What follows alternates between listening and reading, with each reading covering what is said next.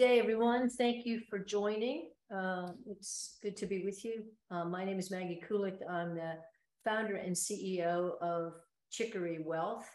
And this is our first webinar of what I think is officially fall or soon to be officially fall 2022. So glad to be here. I'm joined today with our investment manager, Daniel McNabb. He's on with me. And we're going to talk about, I'm going to start by just talking a little bit about where we're at from a markets perspective, macro perspective. It's hard. If you have a pulse, you probably know a lot about our economic situation right now because it's all over the news, inflation, et cetera. But I'll talk a little bit about that.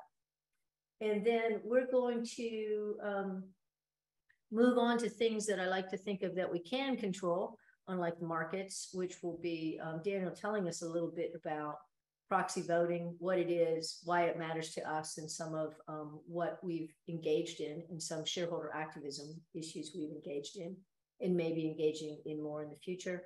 And then we'll finish off with a kind of high-level view of some recent additions to our model portfolio. And the why of that.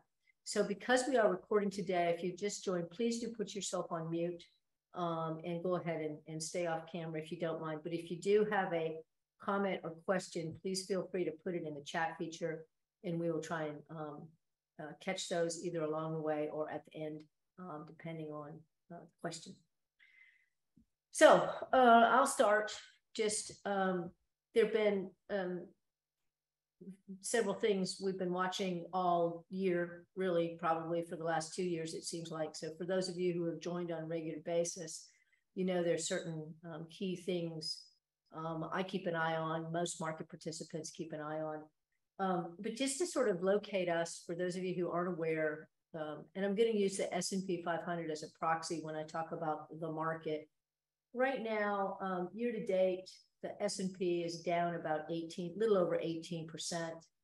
That puts us still about, if my math is right, about 6-ish% above the deepest decline we experienced year to date in the S&P, but also well below the high that was achieved over the last year.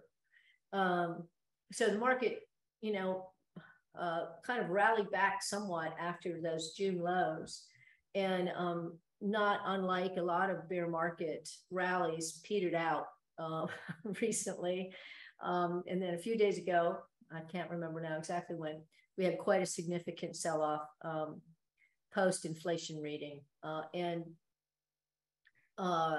it is true that the rate of change of inflation is slowing down, but the inflation numbers were still extremely high, and they were higher, I think, than most traders anticipated them to be.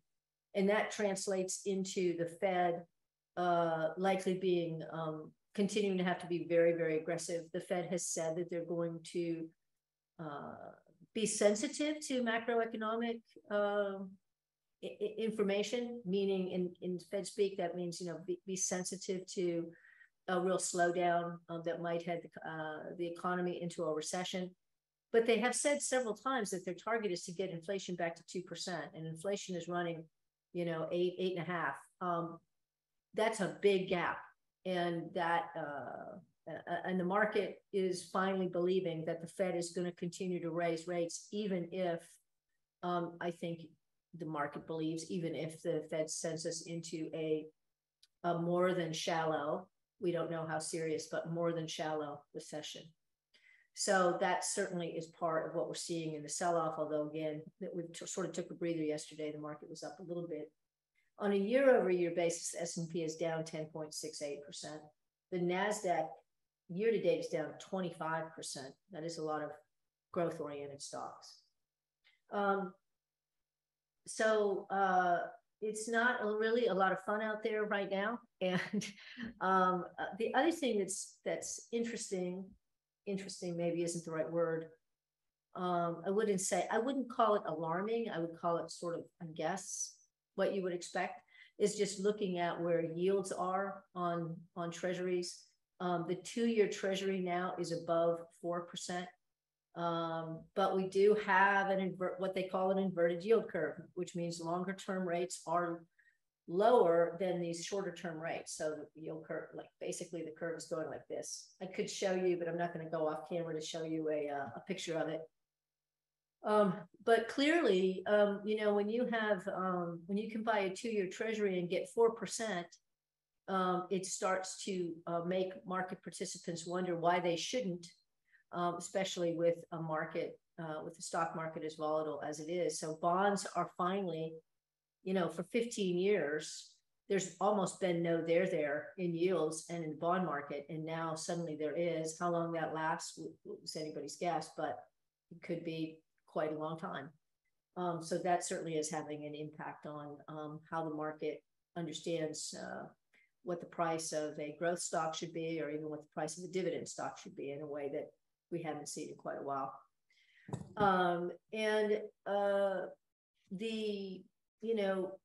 The debate, of course, is how strong is the economy overall, how strong is employment, and even if the Fed continues to raise rates, and they're likely this week to go at least 75 basis points, maybe they'll go 1%. We don't really know yet. You know, will the economy be strong enough to not fall into a pretty significant recession? We're clearly seeing a slowdown in housing, unsurprisingly. I think I heard yesterday that the average 30-year mortgage rate is now at 6.3%. For those of us of a certain age who bought our first house when it was 8 or 9%, 6.3 doesn't see, I mean, it's still, though, extremely high relative to where we were. And it's not just the fact that it's gotten there, it's how fast it's gotten there. A year ago, last month, I closed on a house in Atlanta, some of you know, and my 30-year mortgage rate was about 2.25, I think, 2.25%. So now here we are about a year later at 6.5. That's a big move. It's definitely slowing housing down. It's definitely softening the housing market, even as rents continue to go up. So it's confusing seas out there. And I don't think it's going to not be confusing for a while. This is anecdotal. I'll go briefly on this. I was having a conversation with I have a very beloved cousin, my age, an attorney, very sharp cookie. We were talking on Saturday night and asking ourselves, where have all the folks who used to work gone? Why, maybe Daniel, maybe you have some ideas about this. I have yet to read a compelling argument as to where everybody has gone. Like, has everybody retired? Is it about immigration? Is it just a combination of things? But it does seem like employment is so tight. It is so hard to find workers, certainly in industries that had notoriously paid, you know, less than minimum wage, obviously. But even in other areas. So we're in just a very interesting sea change, all of which has happened very quickly. And the market is still trying to adjust to that. But as we say, practically every time we do these kinds of webinars, Chicory Wealth and other firms like ours that are in the business of helping people long-term manage their wealth for the rest of their lives are not traders. And so our time horizons are not 6 months or a year or 2 years. They're 5 years and 10 years and 15 and 20 and 30 years. So I know many of you and many of the folks we work with do take the long view. It can be very painful at times to watch your portfolio go down, but it is the nature of the beast, and we'll get through it. And there are some things that could turn the tides very quickly and create some optimism. Even the most recent victories in Ukraine relative to that conflict, that war really has, I think, injected some optimism. And certainly some things could happen there that might improve our situation very significantly. So with that, I'm going to stop there. And as I said, we're going to turn today to things we can control, unlike the market. We're going to talk a little bit about proxy voting, what it is, how we do it, etc. So Daniel, why don't you take it away, please? Sure. So I'll start just with a description of what proxy voting is. So proxy voting is the process by which owners of a company vote at the annual meeting on issues that affect the company's management. So when I talk about owners of a company, in this context, it means shareholders. So every year, a corporate, publicly traded corporation has an annual meeting where they vote on the board of directors, who are the representatives of the owners at the company,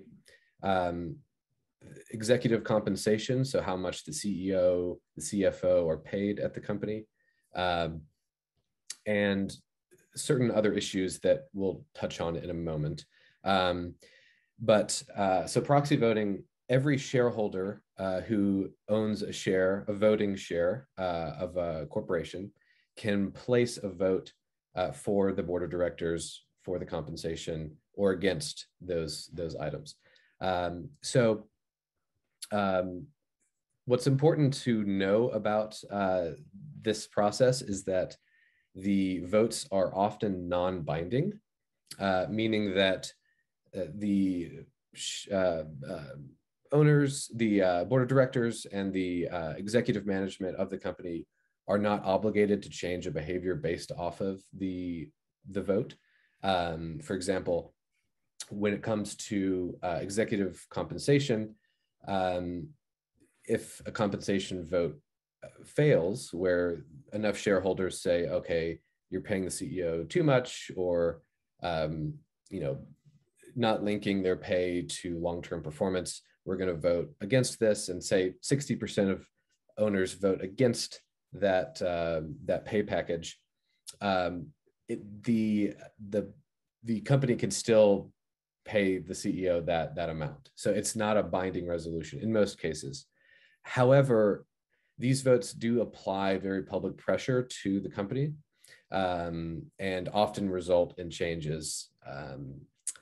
I believe there was a study in 2018 where the study looked at companies that had failed their compensation votes and found that over half of them changed their compensation policies in some way. So it does have an impact. And so when we look at proxy voting, it's something that a lot of people don't take advantage of. If they hold individual stocks, they might not know about proxy voting. It's tedious, especially if you own a lot of individual stocks. You have to know when the meetings are. You have to go online and vote. They used to send out a kind of a mailer where you kind of fill in the little bubbles and mail it out to the company, but it can be, kind of overwhelming. And it's not even an option if you own like an ETF. So if you own like the S&P 500 ETF and you're an individual, currently you don't really have a say on any of those 500 companies that are held in that ETF.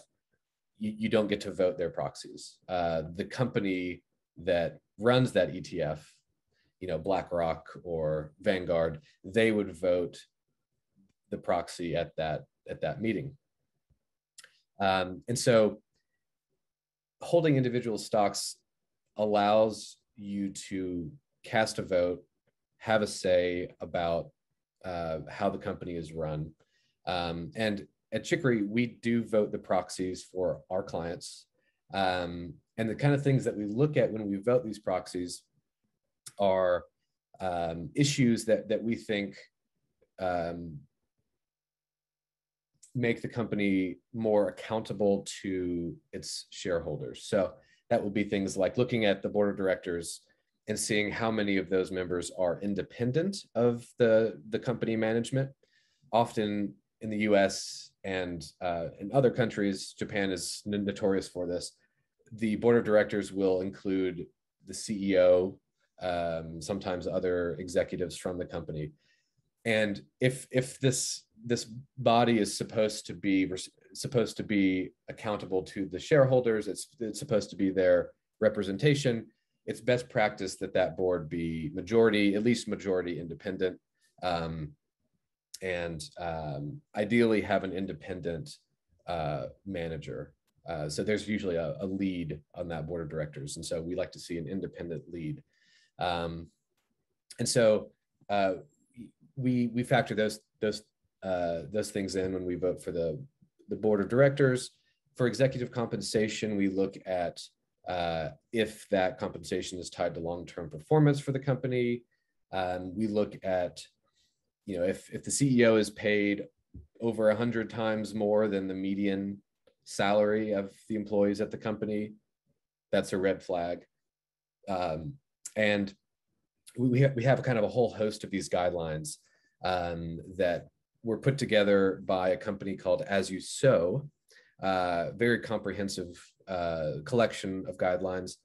And that kind of gender, I might add, right? I want to insert. Gender, yes, care very much about diversity of the board. Diversity of the board. From a gender perspective.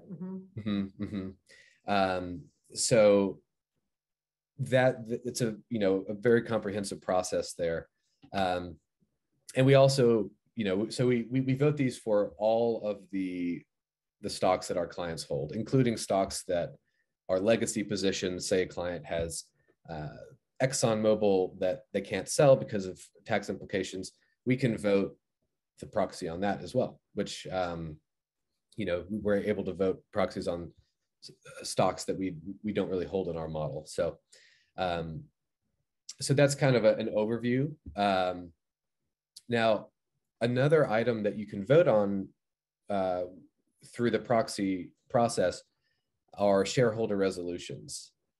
So these are resolutions brought forth by either a group of shareholders or an individual shareholder that ask the company to do something. So it could be to report on something, report on your plans to reduce your carbon dioxide emissions, or plans to reduce non-recyclable plastic in your products, something like that. So the general theme of those resolutions is that it asks the company to address a risk that the shareholder thinks is material to their long-term performance. And so we vote, case by case on those shareholder resolutions. And we actually can go a step further, partnering with As You Sow, who is a company that has experience actually drafting and filing shareholder resolutions. We have the ability to partner with them to pair clients who are interested in supporting a resolution and meet certain ownership thresholds, which are set by the SEC, to actually help file that resolution. So you need to be a shareholder to file a resolution. So we allow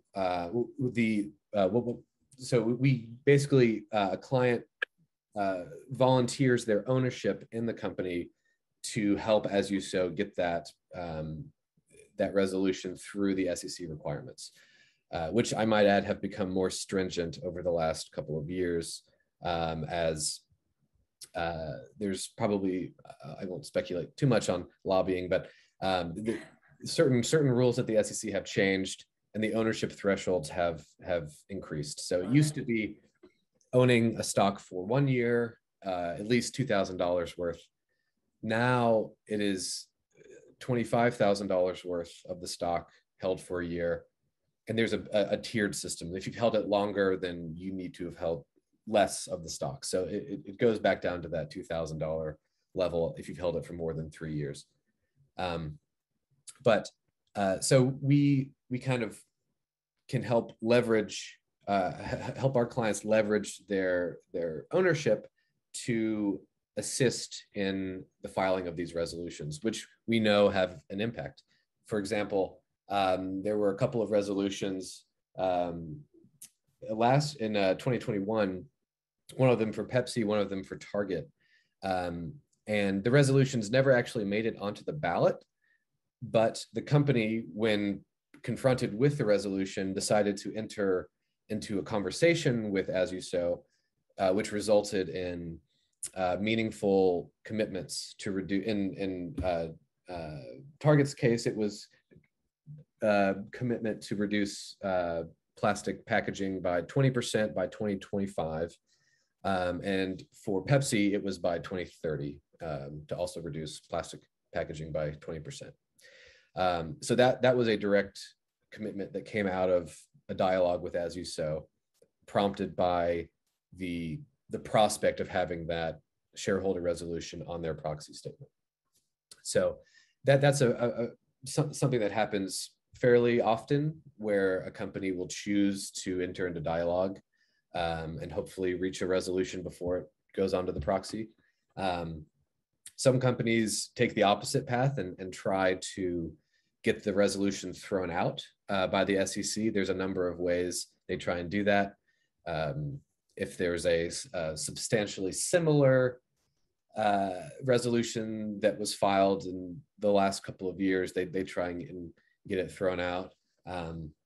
But As You Sow and another group that we work with, ICCR, which stands for the Interfaith Center for Corporate Responsibility, they have a lot of experience in filing these resolutions. And so all the minutia of, how many words exactly does the resolution have to be?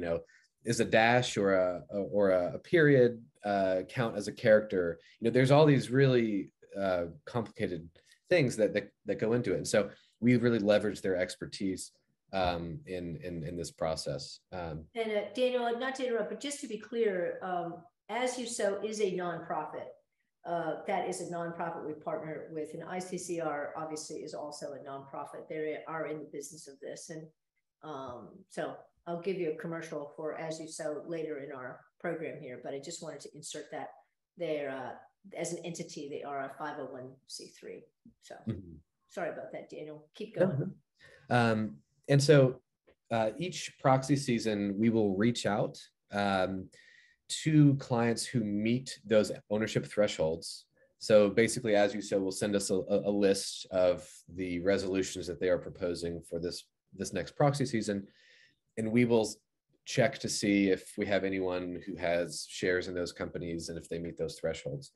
And then we will reach out to those clients to see if they're willing and if they're interested in supporting those resolutions. So there are a couple of differences for this proxy season, and actually for the last proxy season as well, that I want to touch on. So the first is a new requirement where the filing owner has to provide 2 dates to the company to potentially meet with the company to discuss the resolution.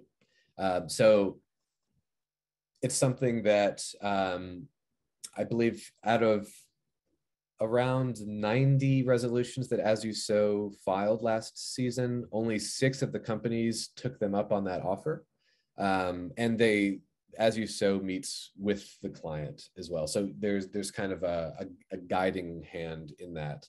As You Sow is the representative of the owner, which would be you if you are a client supporting a resolution.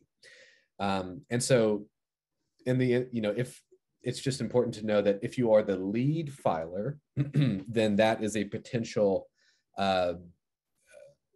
step that you would need to take. Now, we would of course guide you through that process and provide support. These resolutions have very clear messages, I think, that would be pretty easy to grasp and to vocalize. But we would definitely help with that should that happen, though it is rare. And so kind of going back to the actual filing, So I mentioned lead filing, where you have these responsibilities.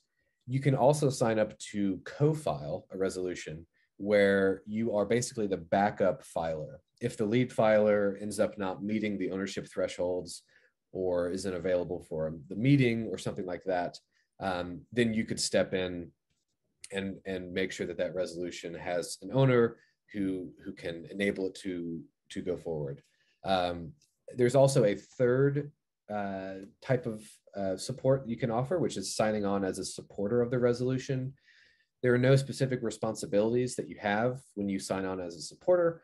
However, it does lend some weight and some depth to the support of that resolution when a company is shown, okay, we've got the lead filer filing this, they have a co-filer, and a number of supporters have signed on as well.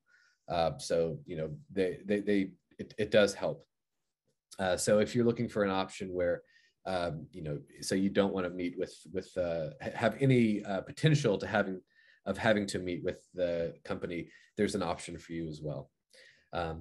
And so for this upcoming season, probably within the next month or so, we will be reaching out to those of you who meet the ownership thresholds.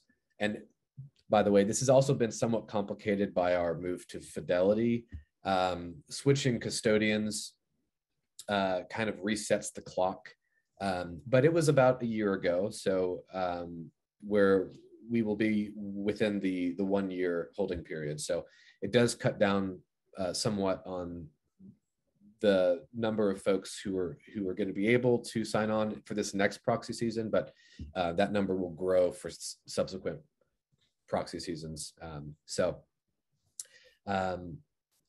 for this next proxy season, we will reach out through email with a description of the resolutions and then some next steps if you do want to support the resolution. And that email will likely come from me. And if you have any questions on that, you can just email me back, let me know. Happy to chat about it and address any concerns that you might have. So Daniel, is it fair to say we don't really know yet what companies they may be targeting? So we're not sure who might be, or did you get a little preview from them? So we do have a preview. As you so sends out a list with the companies that they are considering filing with, and we let them know which companies we might have owners for, just very basic information, and they're going to give us a final list within the next month or so. Mm-hmm. And at that point, we'll start to reach out once we know that resolution is being pursued. And I'm going to come to, I see a question, but I will come back to it. I have one thing I wanted you to speak to, Daniel. Maybe you were going to get there, but in terms of can this be effective? I'd like you to talk a little bit about, I don't know if it was 2020 or 2021, the Exxon board situation. Could you speak to that? Because that was interesting. Sure, yeah. Yeah. So the Exxon board, so there's actually, that was a slightly different process in that a hedge fund called Engine Number One, which really only held a relatively small amount of Exxon's stock, they pursued a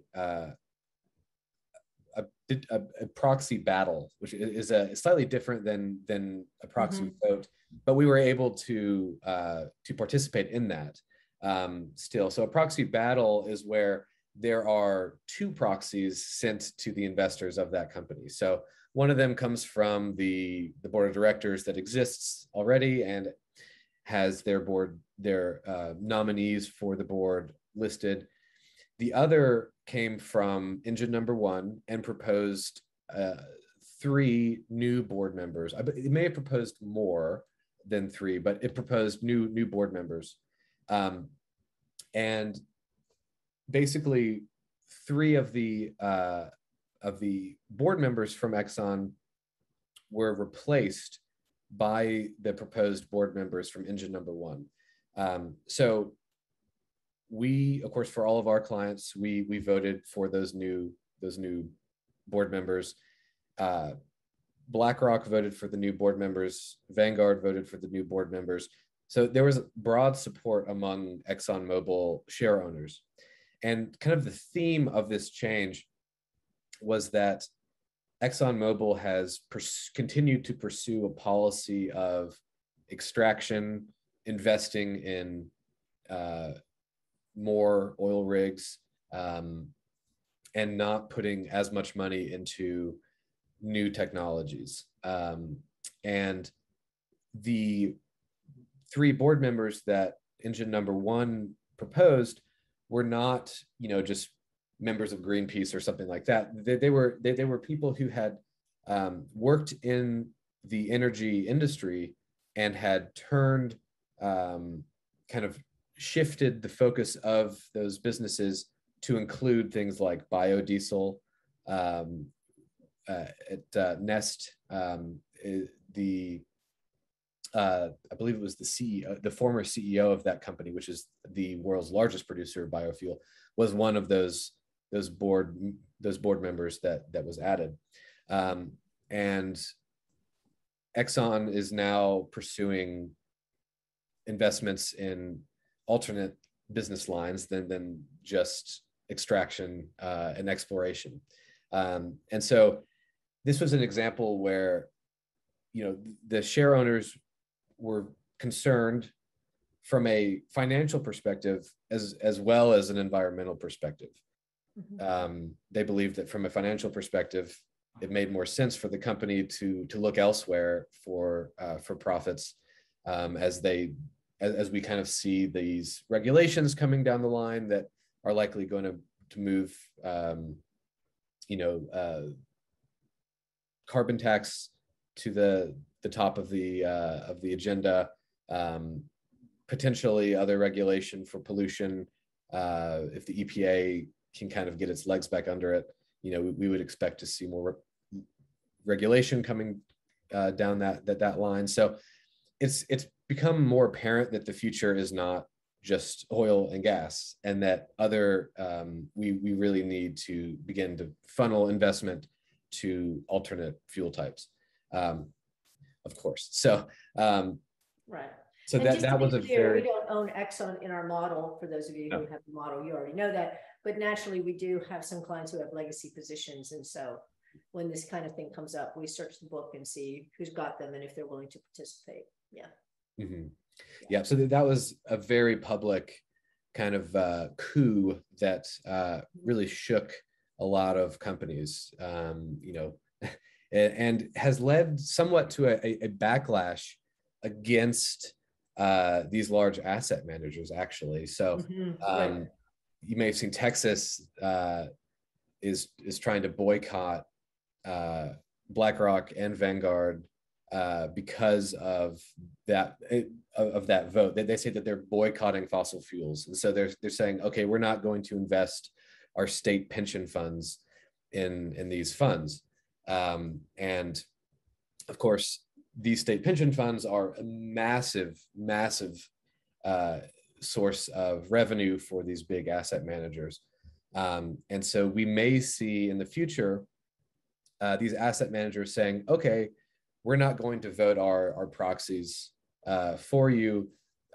You can vote them yourselves. We're washing our hands of this, because when we do vote for environmental regulations, or for in a way that supports environmentalism, we get criticized, and when we don't, we get criticized. So they're kind of caught in the middle of this increasingly politicized proxy war, and it seems that they want to kind of wash their hands of it, and so we may see in the coming years this kind of pass-through voting, where even if you hold an S&P 500 fund, you are responsible for voting the proxies, and so we'll likely see third-party proxy advisors come out and say, look, subscribe to us if you care about this, subscribe to us if you care about Kind of this. like as you sell, right? Presumptively, maybe an individual owner of an ETF, exchange traded fund, and the S&P could subscribe to an as you sow type of, proxy voting to not lose that. It'd be a pity to lose that. Yeah, that whole legislation is very interesting. That could be its own topic at some point. But we'll go down. If you're curious about and want to learn more, ping us and we'll tell you more. But there's a lot going on because that same legislation has been used for other things. I'll leave it at that. There's a whole movie about this, a really interesting documentary called Boycott. And they predict that, in fact, this is what's going to happen, and it's happening. So it's very interesting. But I digress. Go on, Daniel. Yep. So I don't have too much more to add specifically on the proxy voting. This is something that has become available to us as we've moved more into the individual stock universe. Especially with the shareholder resolutions, having those ownership thresholds, you really need to hold individual stocks to be able to be involved there. So that's one thing that really motivates me, and it's really nice to see results from those actions. Even though, interestingly, as you pointed out, they're non-binding. But they are public. And they are pressure. They're a form of protest in a sense. I think of it as financial activism, and I enjoy that we participate in it, and hope you as clients or prospective clients appreciate that that's really important. It's an important value to us at Chicory. There's a question in the chat I want to let you answer. This is a speculative one. We can see it starts with, is there any hope? I can tell you right now, McNabb never has hope, but I do. So I'll just say that up front. Is there any hope? I'm joking. Is there any hope that these proxy votes put even a modest break on excessive executive compensation? Do we have any evidence where this has helped? Go ahead. Oh, yeah, absolutely. Absolutely. We do have significant forces arrayed against us, but, it turns out that there is alignment often between wanting a company to perform well and wanting a company to have responsible compensation and responsible policies and procedures. So, for example, when a company fails its compensation, like in this study in 2018, I believe it was over half of the companies that failed that vote instituted some change. The most prevalent change that was instituted was tying executive compensation more directly to performance of that company. So aligning the incentives of the executive team. The second most prevalent was simply reducing the salary of the CEO. So we know that this does work. It has resulted in shifts. And the trend has been an increasing number of no votes on executive compensation as people are really kind of looking at it again and saying, oh, hold on, the CEO is being paid 280 times the median employee's salary. Like, is that really correct? Is that correct? So this is something that I think there is hope for. And when we look to companies run, certain companies in Denmark, where it's just a kind of a different culture around executive compensation. There are certain countries where, like the United States, where the compensation is just grossly out of proportion. But there are some countries where it's not. And I think that in countries where the share owners have more of a voice, that compensation tends to come down.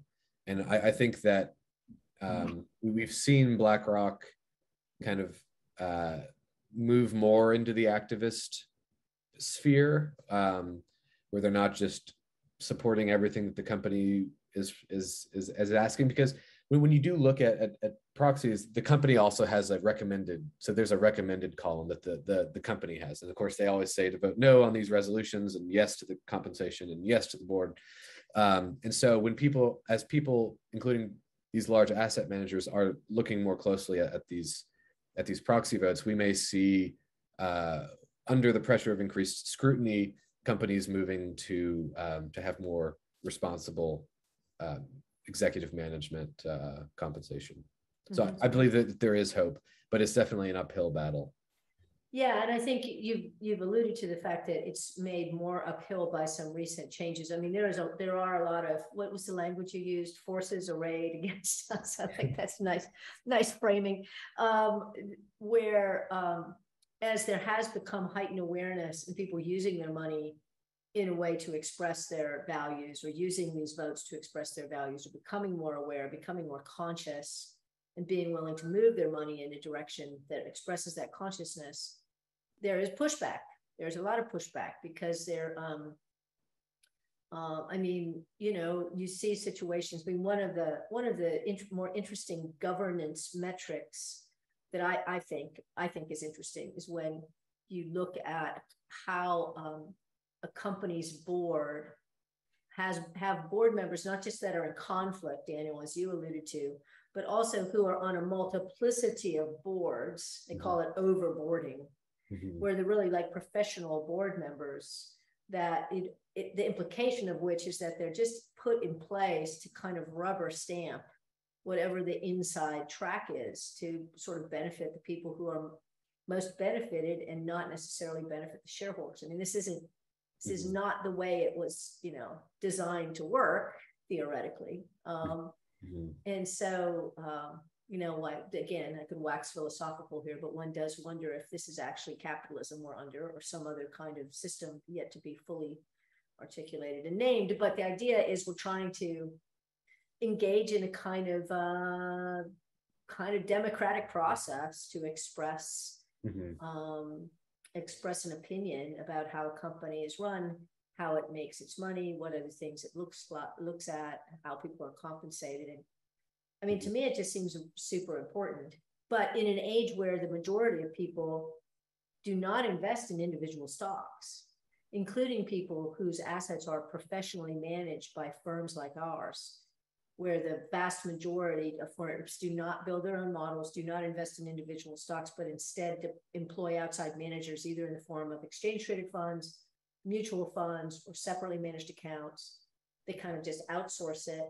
Then none of this happens. And I do feel like this is, not to hammer home the point too strongly on our behalf, but I do think this is something that makes that our particular RIA, our registered investment advisory firm, unique. You don't see this all the time in the world for individual investors. So you end up with enormous managers like BlackRock, who manage trillions of dollars through mutual funds or ETFs, having a tremendous influence. And in my mind, it would be a pity if they're cowed into giving up that influence. But on the other hand,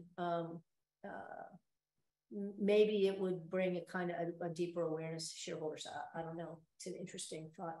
Yeah, another question real quick, Daniel. I'm sorry, I'll let you back in here. Do proxy voting histories, comp or special votes, influence how Chicory chooses to invest?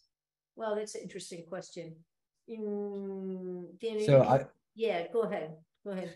So there is something that we do look at when we look at a prospective company, and this is a very interesting topic, and that is whether or not the company is controlled.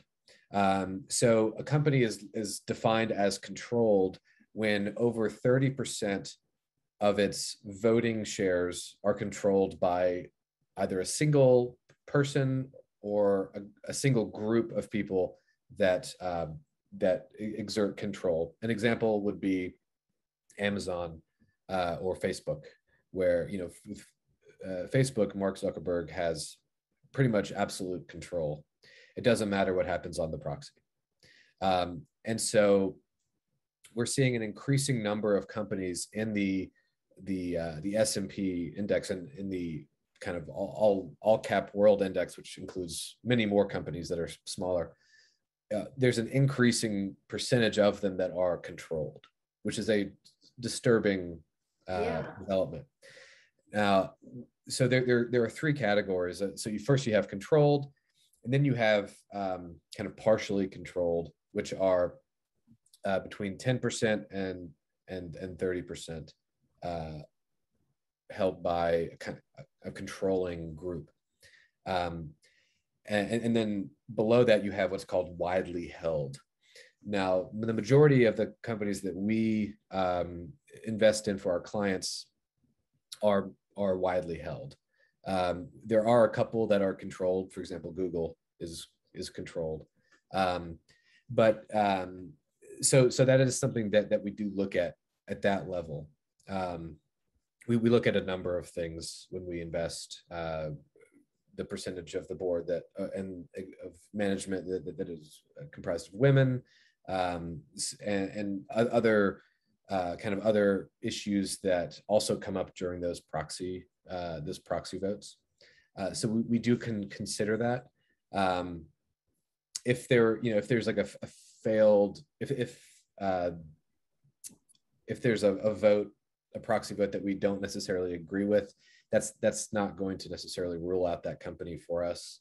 In some cases, if the company meets our other screens, we see an opportunity to maybe assist with a shareholder resolution there and to cast the votes that our clients can cast. So that's a good question, though, and I think we'll probably all hear about the controlled versus non-controlled issue more as we go forward. And if you are listening and you are particularly interested in this type of stuff, I would recommend you listen to there's a podcast from MSCI. So that's MSCI.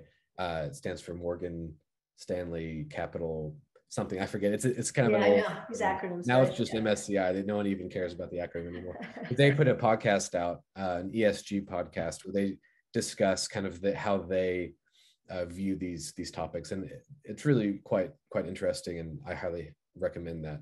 Right, it's part of the whole G of ESG, right? It's part of the whole G rating of a company, and as we've said many times, they're in global capitalism, if that's what we're calling it today, there are no perfect publicly traded companies. There are better and worse, however, and we try and find our way to better all the time. But it is true that,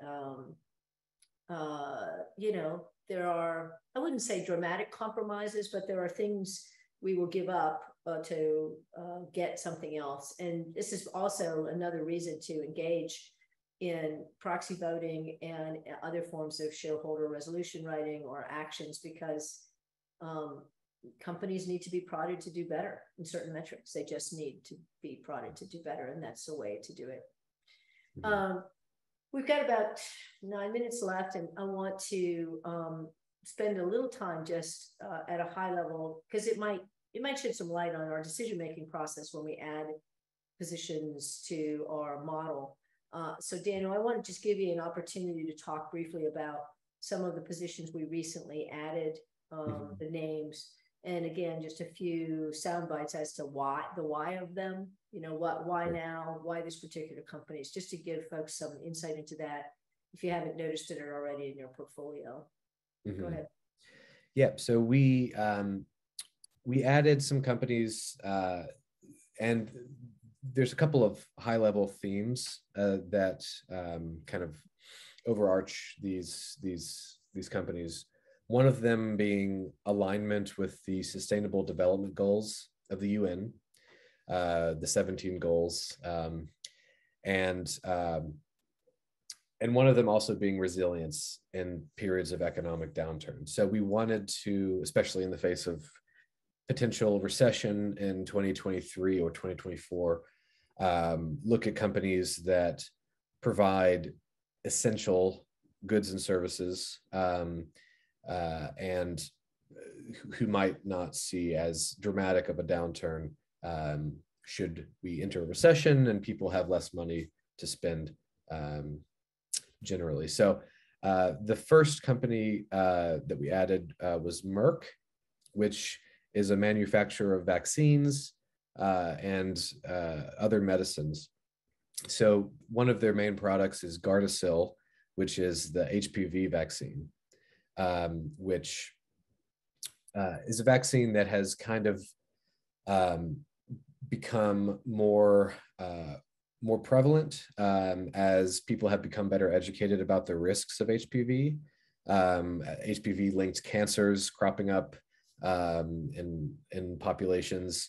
HPV was initially rolled out, the vaccine was initially rolled out, and the marketing campaign targeted young women almost exclusively, which was a really big mistake, and also kind of painted that vaccine as something that was only for sexually active people. And so a lot of parents said, oh, that's not my child, so they didn't get it. When in reality, it is really very, very good for men and women up past your 20s and 30s, and is kind of almost like a cancer vaccine for this particular type of cancer. So we see sales kind of increasing.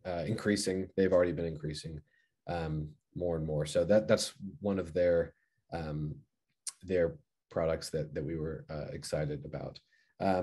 The next company we added was Brookfield Renewable, which is a asset owner and developer of renewable energy assets. They have operations in North America, South America, Asia, and Europe. And those assets include hydroelectric dams, solar and wind assets. And they have about 21,000 megawatts of capacity. And to kind of put that in perspective, 1 megawatt provides, depending on the home, provides power for between 150 and 800, between 150 and 800 homes. So it's a significant amount of power. They have 30,000 megawatts in development right now in their development pipeline.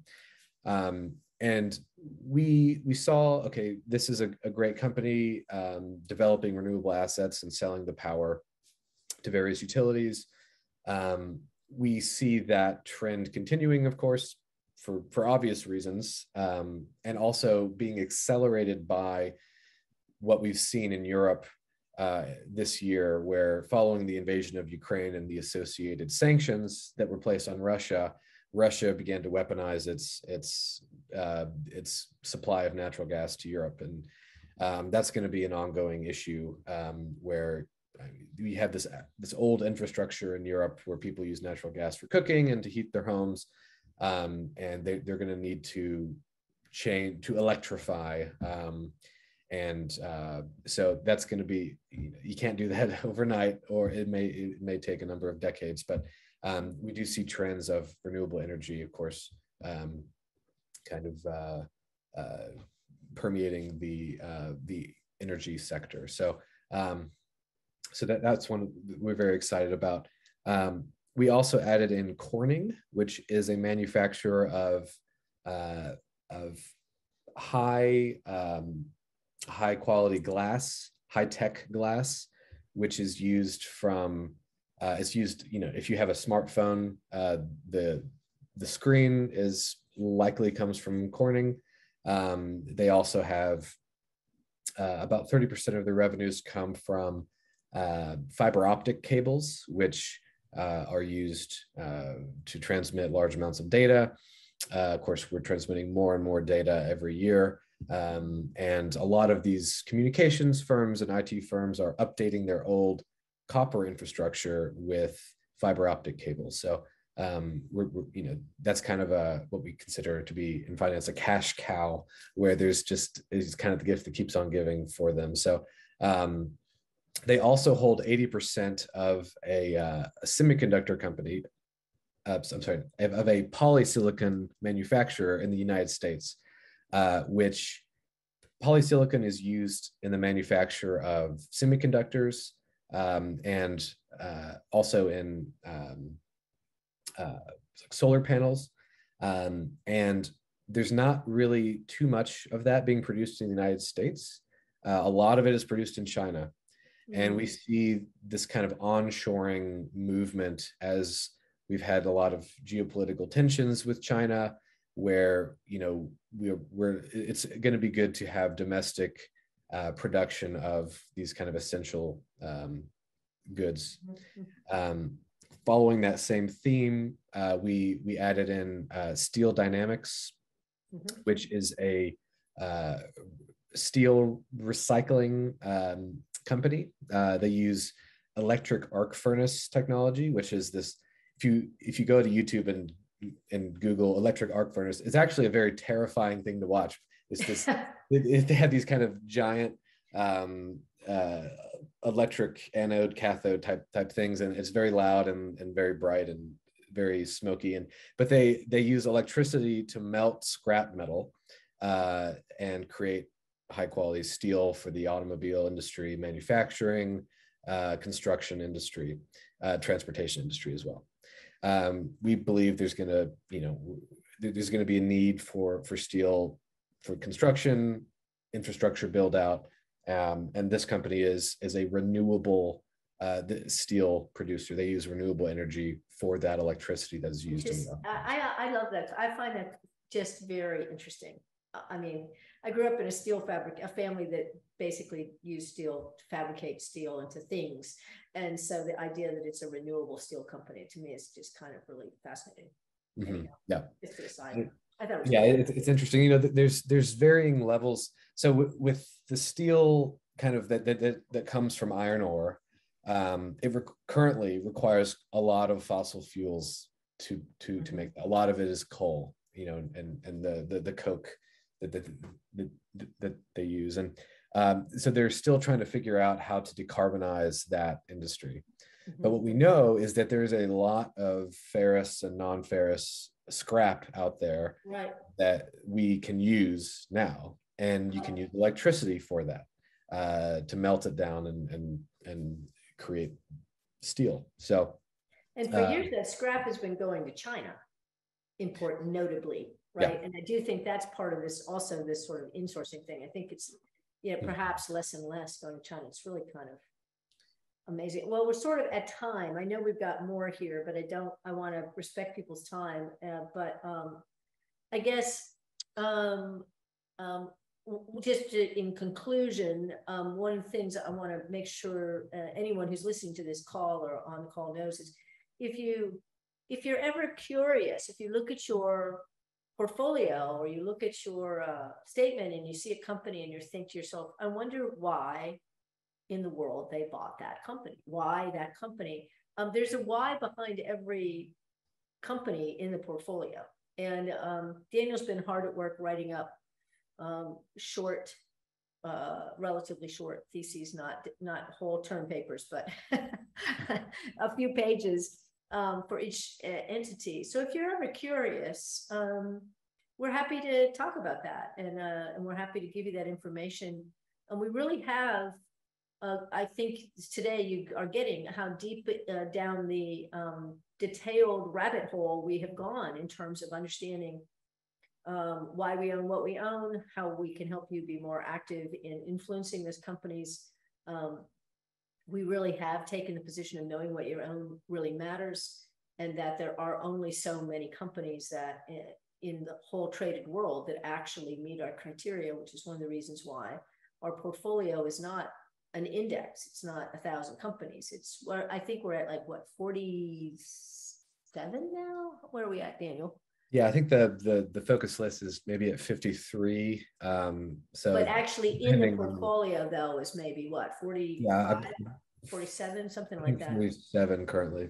Yeah. So so anyhow, just all that to say, you know, if you have questions, or if you are a prospective client listening to this and you want to know more about the details of the portfolio, as well as all the other financial life planning stuff we do for clients, please don't hesitate to reach out. We're always happy to have these conversations.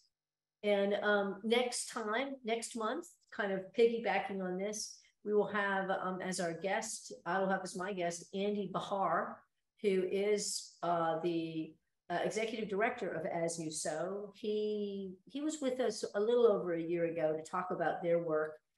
He's really interesting, has 30 plus years experience in this world of